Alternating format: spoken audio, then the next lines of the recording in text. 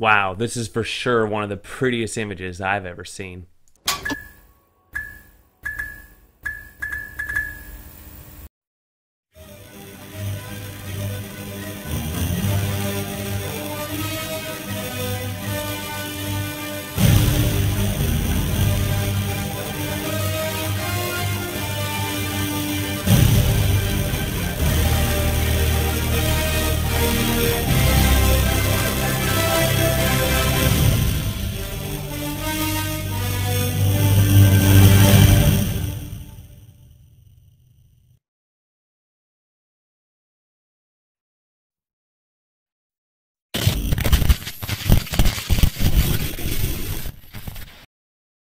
All right, here we are. So to get to this step where you're configuring your controls and there's no background music, I'm going to put that at the end of this video. So if you do need help setting up this image from a first boot, go ahead and you can check that out towards the end of the video. But when you first boot up, you're going to have music and you're going to need to hook up a keyboard to get your controllers all configured. But here we are. This is Phillz Doodle's 22 gigabyte image. And as you can see, it's running the Retrorama theme. A beautiful, beautiful, beautiful theme. By the way, this doesn't have Raspberry Pi setup. It's RP setup instead. So just a little shortcut there, just so you know. And it is running 4.2.20, so fresh Retropie version on there. So what do we got? Let me go back a menu here to the main systems. And from Retropie Setup, as we go to the right, we have CPS System 1. And if you look in the lower right, we have 35 games. All these are hand-drawn by Phil himself. All these picture scenes we're seeing here. Beautiful, beautiful stuff. So CPS 2, 41. CPS 3, 6.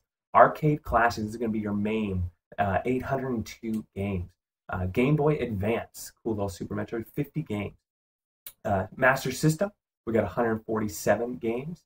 Mega Drive, we have 366, which is also known as the Genesis. And Neogeo, we have 146. And NES, we have 213. TurboGrafx, 1686 games. And 28 PlayStation games. Super NES, Super Nintendo, 346. And then Space Fighters, 15 games. These are all shoot 'em ups. Then we have all games. So as a total of 2,266 games crammed on a little 22 gigabyte image. So you're going to need a 32 gigabyte SD card for this. And then all-time favorites. I really like this animation here, this screen. 2 games and favorites, but you can add more into it. Last played games. Let's see what he's been playing. Oh, a lot of PlayStation. He's probably testing all the PlayStation games. Nice. And some other games as well. Nice. And then we're back at Retropie. So there you have it. Really cool. When you go into the systems, there is no video snaps, but there, as you can see here, you can see both the rating system is POWs instead of diamonds or something else, and then you have 2 logos, and you have scrolling font for the metadata. It is all in English, which is nice as well. Tells you how many number of players in the upper right-hand corner, and as you go through the different systems, you can see how smooth it is. So this is on instant. When you go into UI settings, I'm sure there's other on. Yeah, you go Carbon or Retrorama, and it's on instant right now. You can also do fade. So in between the screens, they fade, but there's a little more delay there. And then you also have the option to slide. But I like instant the best. Slide's pretty cool too. But on default, it is set to instant. So once you have your controller set up and you have it to your liking, let me go ahead and lower these sounds. 70, usually a good setting there. You also could set up your game collections here, do new collections, set up your favorites. And another really cool thing is you could do screensavers. If you missed my video on that, you could do custom screensavers. When you hit select, it says select random game. If you hit start, you'll actually play the game that the screensaver starts on. So really cool. Let's check out the PlayStation collection because that's taking up the majority of your space on this image. You got Bloody Roar 2, Breath of Fire 3, 4, Castlevania Chronicles, Symphony of the Night, Castlevania Crash Bandicoot 1, 2, and 3, Final Fantasy Tactics 7 with the 3 CDs, Gekido, Gran Turismo 2, great game, Legend of Mana, Parappa the Rapper, Parasite Eve 2, CD1, and then you have regular Parasite Eve, the first disc and the second disc, Persona 2, Road Rash, I know that this is a personal favorite of Phillz Doodle, Street Fighter EX2 Plus, Tekken 3, Vagrant Story, Valkyrie Profile, Vandal Hearts, and Vandal Hearts 2. So a lot of really great RPGs there. TurboGrafx-16, you got 18 games here. Nice little collection of some classics. A lot of people like the old school TurboGrafx-16. Cool little system. Here's just a little preview of what you can expect. Raiden, R-Type, Vigilante. On the Nintendo, it has over 700 titles, but as we saw here, you got 213. So it's kind of, I'm sure it's his favorite games. And, you know, there is quite a few Nintendo games that are classics that you can play for a while. So it's kind of nice to not have to weed through 500 additional games, and it just goes to his personal favorites. Neogeo, looks like you have the whole collection here at 146. It's the majority of the Neogeo games. You're going to get all your Fighters, your Fatal Furies, your Metal Slugs, and all those great titles that come on Neogeo. Mega Drive 366, so again, the Genesis has over 700 titles, so you're getting about half of them, but you're getting all the classics, all the great games. So this might be a good image for people who don't necessarily know a lot about retro gaming, but you want to, you know, see what all like the classics were. And for all the people I know, I would say Phillz Doodle is one of the people that I put in my top 10 list as far as knowing good games and knowing the classics. Master System, you got 147 again. You know, there's only about a quarter, maybe even less, of the Master System titles out there. So it's giving you kind of all the best. So you don't have to weed through all this stuff. Maybe good for a kid, or like I said, somebody who, you know, doesn't really know which games that they should play or didn't grow up with these games. Game Boy Advance, 50 games. So Game Boy Advance has like 900 titles, something like that, original titles. So again, you're just getting the best. These are games that take up a lot more space, so you do need to be a little more cautious of what you put here. And then arcade games, wow, they're all, he has folders set up here. So this is a nice little addition that you could set. You know, I don't see this used very often, to be honest. So it's cool to see this here. So this is a Capcom folder. So when you go into Capcom, you then have all your Capcom games. But when I press back, I can then go back to Cave and do all my Cave games, Data East games, Bad Dudes, and things like this. Konami, you can go in here, you're going to have your Mortal Kombats and things like that. And you can still search, so like Mortal Kombat, and go select, then hit M, and then get to my, I guess that's not under Mortal Kombat. Oh, it's Midway, I'm sorry. So Mortal Kombat would be under Midway, 1, 2, and 3, as you see here. And then you have Mortal Kombat Ultimate, so because it's under U, it is alphabetical. A couple different versions of NBA Jam. You got your Pac-Mans, your PGMs, Sega titles, Two of Plan titles. So a lot of shoot 'em ups, a lot of really good classics, and it's all nicely sorted for you. And it's all very seamless, as you see. It's got a very consistent theme on it. You got CPS 3, CPS 2, and then CPS 1. So let's do a quick check on Marvel Superheroes vs. Street Fighter. Great classic game, a lot of fun.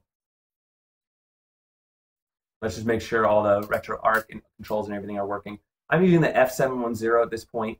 Oh, this is another really cool thing, is that the shaders and the bezels you have on every single system. So here, just really quickly, we can just show you that it has these shaders, so it looks like an old school arcade running a CRT monitor. As you see, you can see some of the scan lines. So really cool stuff. Let's do a little. See, I can Hadouken. It is possible. Do you know the move? I have played many videos where we mess up these moves. Okay, so there you go, CPS 1, and then we go to CPS 3. I just want to show you that each one has a custom loading screen and a custom bezel. So that's very, very nice to have all that. And as you can see, once this loads up, you'll be able to see, there it is. So you got that. It even says insert coins to play. CPS 1 is going to be a similar story. Custom loading screen, different than the other ones, and custom bezels, different than all the other ones. So arcade games get that loading screen, and then let's go ahead and check out the cool. So all the arcade games are going to have a screen similar to this, and then Game Boy Advance, you get a custom loading screen, and you're going to see the Game Boy Advanced bezels on here as well. So really, really, really nice. And as you see, you get the scan lines as well. All right, so on first boot, you do need a keyboard. Go ahead and go into Retropie, and then there should be a file manager. Go ahead, it's the 5th one down. Once you're in File Manager, you're going to want to go to BGM, Within BGM holds all the sound files. You may like these sound files, so you can keep them, or just hold shift, go down, go ahead and press F8 on your keyboard. That'll delete them. It'll ask you if you want to say yes, and then go ahead and press F10 to quit out of the file manager. Next up is you'll go to Retropie Setup. On here it's called RP Setup for Retropie Setup. And once you're in there, you'll see a little menu with a blue background. Go ahead and go to C, the fourth one down, configuration, then go down to emulation station, which is about 6 or 7 down, and then configuration, and then it'll ask, do you want to clear your controls? Click yes, and then go back, and then perform reboot. Make sure you do this, and then yes, I want to reboot. And then on reboot, you should be prompted to configure whatever controller you have plugged in. I'm running a 64 gigabyte, so the rest of my, you can run this on a 32 or 64, but the rest of my 64 gigabyte is showing up. So I can totally add additional games to this, make some customizations. I have plenty of space to really expand on this. That's the nice thing about the 22 gig, because if I was running a 32 gig, that gives me like an extra 8 or 10 gigabytes of space, depending on how much you lose when you write. But that's still plenty of space to add a lot of great titles, including PlayStation, Nintendo 64, if you wanted to add that, and some others. If you are having any issues where you're running out of space, you would just go to Raspberry config. You go to advanced options here. You have A1, ensures that all your SD card storage is available to the OS, and you can just expand your file system there. And that'll unlock any space that the current partition isn't allowing you to access. So that's really easy to do, but it seems like that's already done when I wrote this image, so you shouldn't have to do that. But on other images, that's how you do it. If I was being super critical about this image, I would say it's just missing some of the games that I would want to put on there. For example, Nintendo 64 games like Mario Kart, and maybe some other games. I haven't really looked at every single title that was on here or not, but I have to say, just looking over it, it has 99% of the games that I would want as far as my favorites of the consoles that are on this particular image. So it's really solid A on this one. Great work to Phil. Hope you enjoyed the video. Don't forget to like, subscribe to the channel if you haven't already, and we'll see you guys on the next one.